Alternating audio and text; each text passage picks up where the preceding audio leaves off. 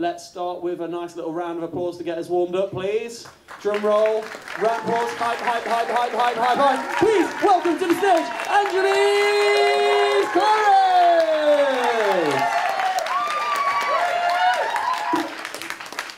I'm going to stop you there.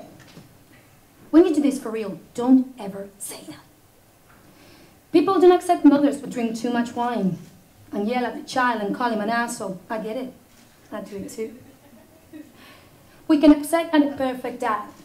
Let's face it, the idea of a good father was only invented like 30 years ago. Before that, fathers were expected to be silent and absent and unreliable and selfish. And can all say we want them to be different, but on some basic level, we accept them.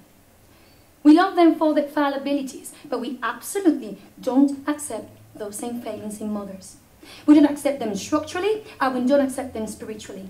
Because the basis of our Judeo-Christian whatever is Mary, mother of Jesus, and she's perfect. She's a virgin who gives birth, unwaveringly supports a child, and holds his dead body when he's gone. And the dad isn't there. He didn't even do the fucking. God is in heaven. God is the Father, and God didn't show up.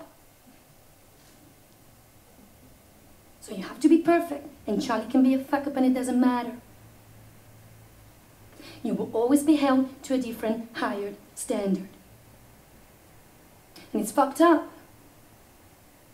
But that is the way it is.